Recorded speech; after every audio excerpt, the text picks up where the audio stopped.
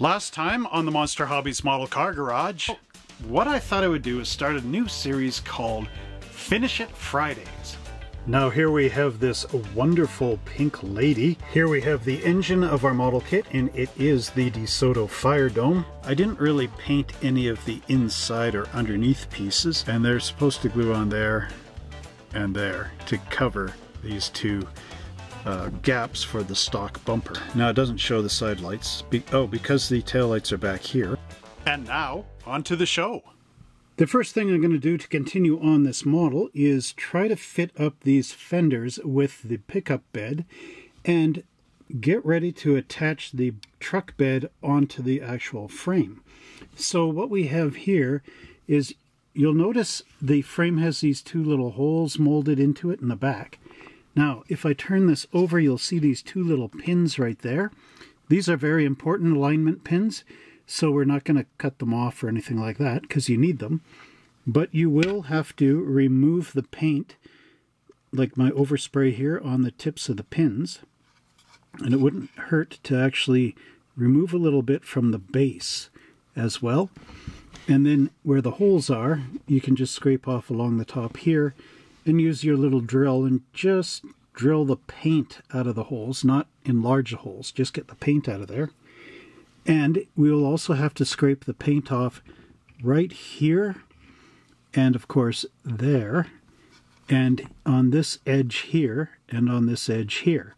And in my experience of building this truck, that is enough to actually hold this whole truck bed right onto that frame. So just align it here. So here you can see the little pins are going to go into those holes like that. And then just imagining this is fresh plastic to plastic right in that seam there. Now when we glue it on, of course, it will actually sits really nice. I don't know if you want to, put a little weight in there, put a couple of bottles of paint, in there just to hold it. Your little Testors square bottles. Not only do they give enough weight, they're also the right shape to fit in there. Not too sure what to do with this wood area. Maybe I should paint it white, just so it doesn't look so pink in here. It'd probably make a little bit of sense because the tonneau cover is also painted white. And of course underneath I'll have to paint this. Don't really want the... let's just turn it upside down for a minute. I'll line this up. See, it doesn't look too good with overspray. I think I'll paint that gloss white as well, just to match this up.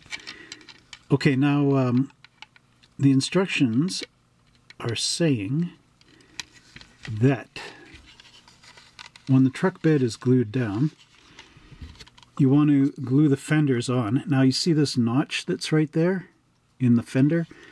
Just right here. That notch right there. That goes into this curve right there on your running boards. And there's also a little pin on the back. You'll see it's just so slight right where my finger or thumbnail is. That little pin right there. That's a stopping point for the back part of the fender. So this is just a simple customizing thing, just a glue-on customizing. So no need to hack up the body or anything. So let's just grab the right fender. So what we have there is the right fender. So now if this goes on, just having a little hand alignment issue. And it's not going to behave on film, naturally. Okay. Get in that little hole there. Stuff never really works well on a dry run. Okay, so there's that notch going into the curve right there. And then, I don't know how well you can see this, but there's a little pin, and it will rest right on the bottom of the pickup box, which in this case being upside down is the top. So it'll rest right on the top of that pickup box. So you could do one of two things. You could scrape the paint for plastic to plastic contact right up in that curve, but it doesn't really look like the curve fits too well. I don't know. It might work with the tester's tube glue as a bit of a filler glue, if you know what I mean. And then the other thing is to take the back of your hobby knife and carefully just go along that edge where the fender is, you know, mounted to the box. Just go along that edge just to get a line. And then once you have the line in there, just scrape a little under the line to expose the plastic. And then on the other side of this fender, right across the top here, and maybe going down a little bit, you can get rid of the paint that's on there. Just sand it down a little touch with your sandpaper block, just to expose the bare plastic here. And then carefully add a bit of glue to the edge. And once it's all plastic to plastic, when you put it on the pickup truck box, it'll cover your scraped off line right in there, and you'll be able to glue this fender right on. In just a matter of a few minutes, I was able to sand the back of the fender right here. This is what I was talking about. So there's the paint removed. It's a little bit of a low spot right where this pink paint still exists, but I did sand this with a sandpaper block.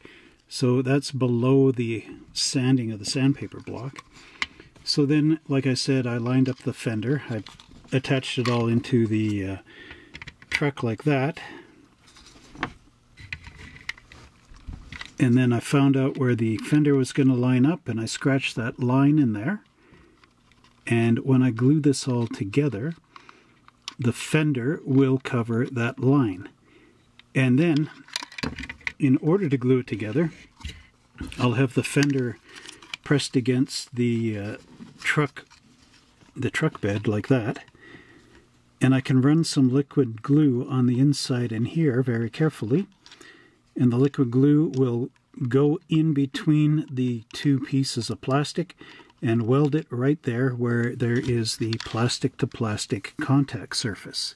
So that's how you do this sort of thing. Just be careful, take your time.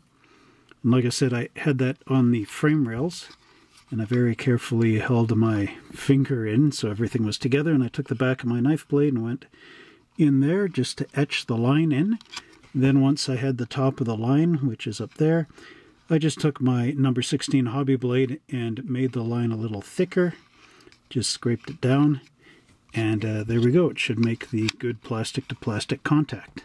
I started to glue on the fender, and I realized that just scraping it along the top wasn't enough of a contact surface for this, because it wanted to open up toward the bottom. So what I did was I took the fender again and just put it on and lined it up with the car and scraped away along the edges, as well as up and underneath right into there. Then applied a little bit of glue like on the end of one of these sticks and just went down it like that and across like that. Actually more like this. Gave a nice little snail trail of glue along the edge, and then was able to put the fender into place. Now the tester's red glue that I used along the edges was thick enough. It's cement.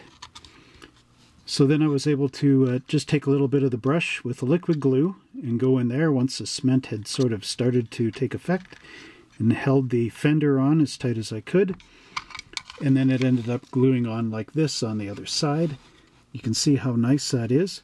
Remember, I aligned this with the running boards and then the little pin on the back. Just touching and sitting right there. Just where it's supposed to. Right in there.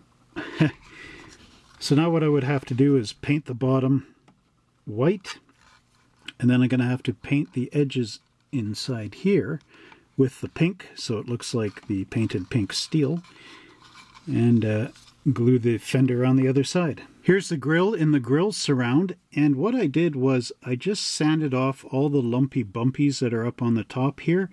I'm sure your kit has them. And I left the front part with the kit chrome, so I was very careful on how I sanded this, using my big old sanding block. I also just sanded the back just a little bit, just to get the chrome off of those points, because these bars are where they're going to connect in with the front you know, opening. Oh, I also sanded the lumpy bumpies off of here. This is where it was connected to the parts tree. So I will take my Molotow chrome pen and just go on there and there, maybe across here too. I'm not too sure if I'm going to chrome that or leave, or paint it black or something, just so that the grill is actually out here. I'll have to think about that one. Maybe stylistically it would be better if it was chromed.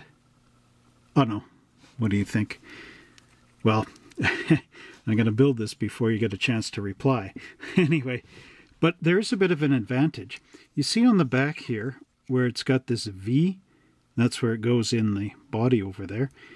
But right at the top of the V, where that top bit of the bar is, you can see that is also where the little bar here is.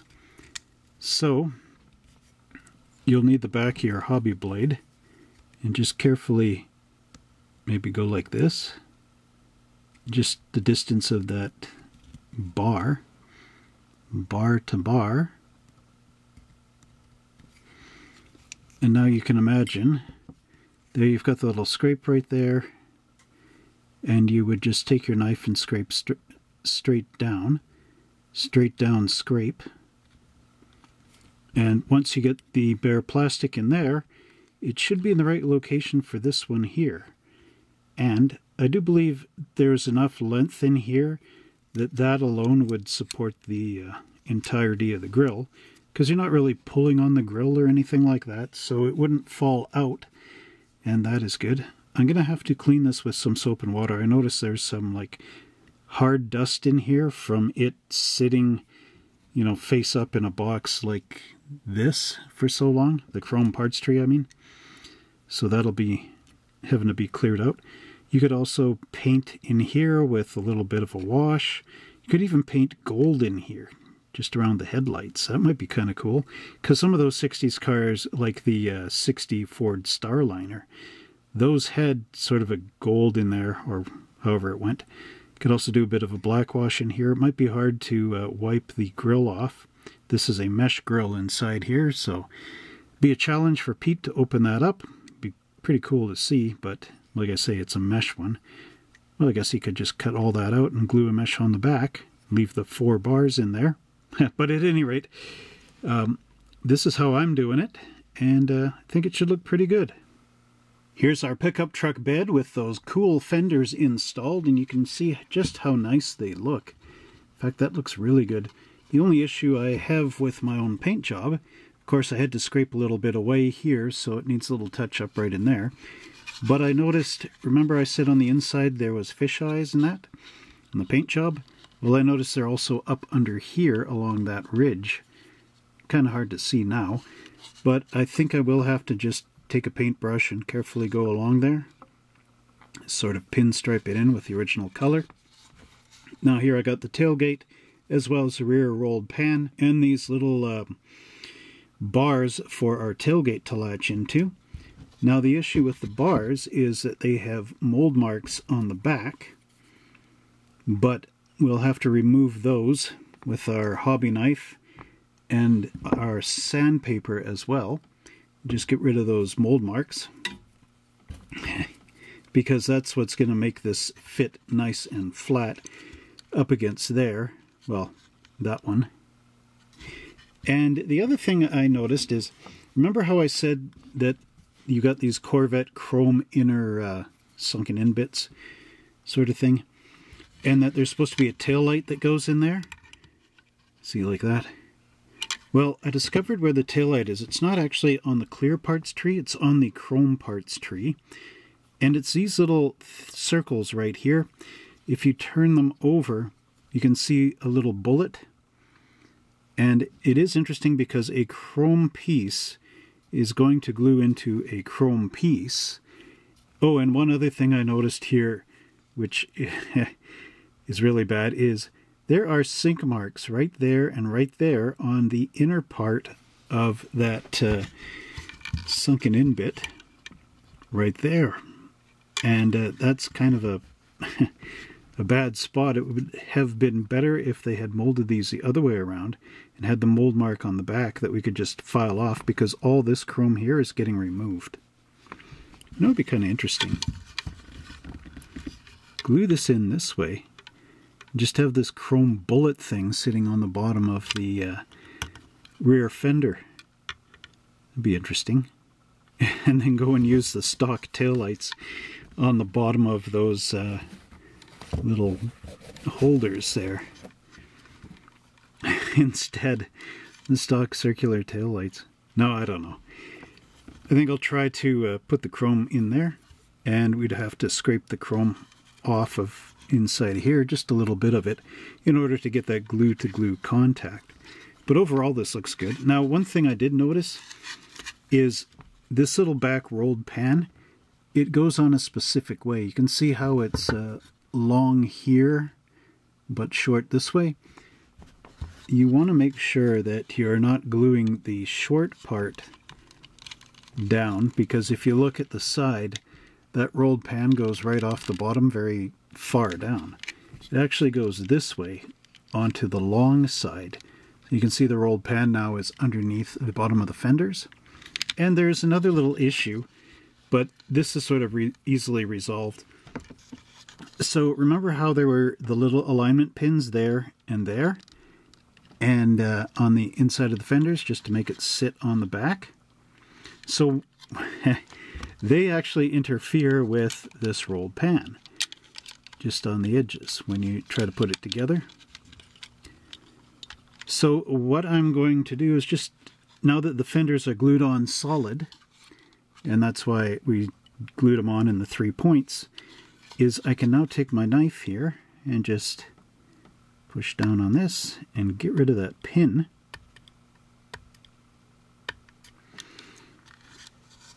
And then the one on the other side.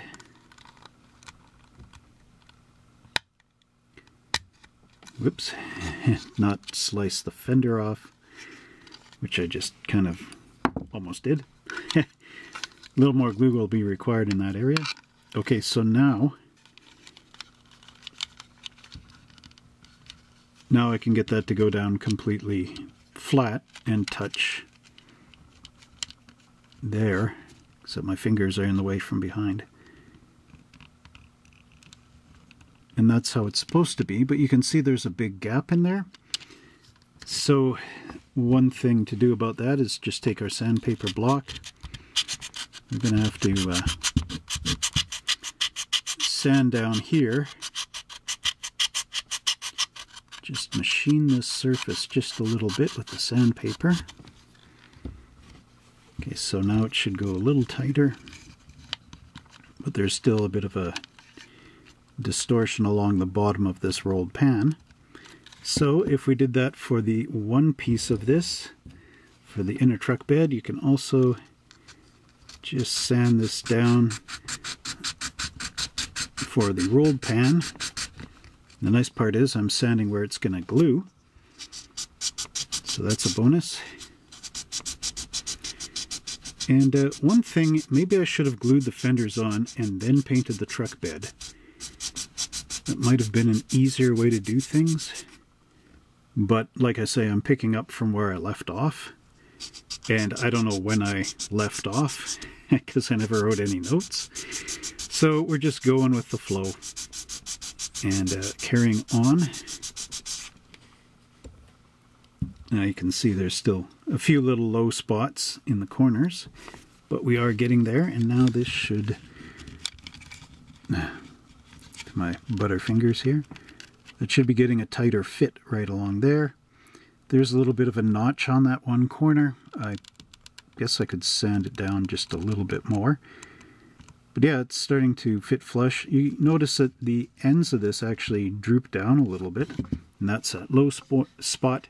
So just keep sanding this until it touches nice and flat, and then it should be a pretty, almost seamless bond right across there, and that'll be nice. Just as a little common sense tip, when you're gluing these little pieces onto the side of the truck, of course you're going to want to remove a bit of the paint for that plastic to plastic contact. and I've done that on the back, right there. But that's not the common sense part. The common sense part is seeing, first off, that this tailgate, this tailgate is sunken in here and down there, and not on this side here. So the side that is not sunken in is the top. So that is common sense bit number 1. See how nice that works out there? Then common sense number 2 is that you don't glue both of these on and then try to get the tailgate in, because it's not going to happen. So glue one side on first, then making sure you got those notches in the right spot. Just slip your tailgate through the little hole down there. There we go. And then put the other one on the other side after this one is glued solid, so that you trap the tailgate in between the two, because if you've got that side glued on, you will break the pins off trying to get it in those holes. I removed the little mold mark from inside the rear chrome pieces, and I also discovered that there was a whole bunch of mold garbage right into here and here on our little taillight inserts. So I really had to scrape them all down, but I did get them to fit nicely into the sides of the fenders. Now you'll notice I left the chrome perimeter up around in here. What I could do is either paint all inside here with a Molotow chrome, or I could just paint it with Testors gold and leave the chrome edge. And I think I might do that. Now for that plastic to plastic contact, you'll see that I did scrape off the back of these, as well as inside here, and even on the end on the inside. And another idea here is with those little tiny taillights, because they're so small, like you can see there, they will have to be painted with a, red inside there. But what I did was, while they're still on the parts tree, I scraped the chrome off the back of them there and there, and that is just so I don't have to, cut these out and hold them with my bare fingers, which is really hard to do, and then scrape the back off, which is a guarantee that this is going to go flying off somewhere and you'll never see it again. So that is another little tip. Here's another thought. Take your little taillights and stick them down onto a piece of tape, and then you've got something there that will hold these tail lamps when you paint them with the turn signal red. Here's our taillights after a bit of that red paint, and you can see that they already look better. And I can't wait to put them into the reflectors back here and that housing. Again, looking good with the gold. And speaking of gold, here is the front grille, and now you can see the gold inserts in there. Here's the before and after for the window glass. So what I did is I cut off this runner with the saw and then filed down that edge, and then I cut out the 4 headlights that are up here, and I dragged my knife blade across the back of this little tag that's sticking out, and then snipped off these, and then filed it and filed out the mold marks, and ended up with this result on this side.